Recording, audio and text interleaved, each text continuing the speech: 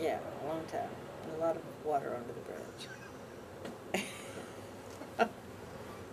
Next question. 72, I believe it was. Some of us were still living on the west side, and some were living here, and we had all these people.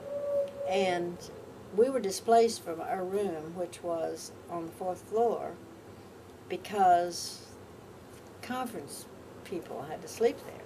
So we slept in a small room off of the front hall downstairs. It was just big enough for a bed.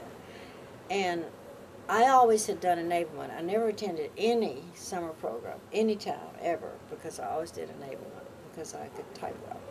And so I was assigned with Gordon Harper to run what we call production, which is produce all the documents and everything.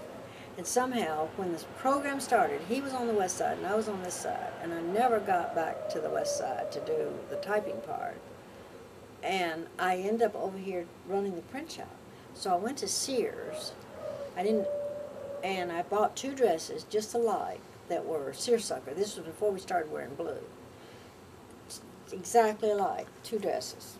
And I wore them all that whole month. And every night when I take a shower, I would wash my dress and hang it up and put it back on the next day. Put the other one on the next day. Well, everybody thought I just was wearing the same dress for a month. But I really had 2 dresses. And after the summer was over, I threw away both of my dresses. I didn't want to look at them again. But I did manage the print shop, and Phil was recruiting more printing presses, because we were doing a lot of printing. So people would come 24 hours a day to work in the print shop.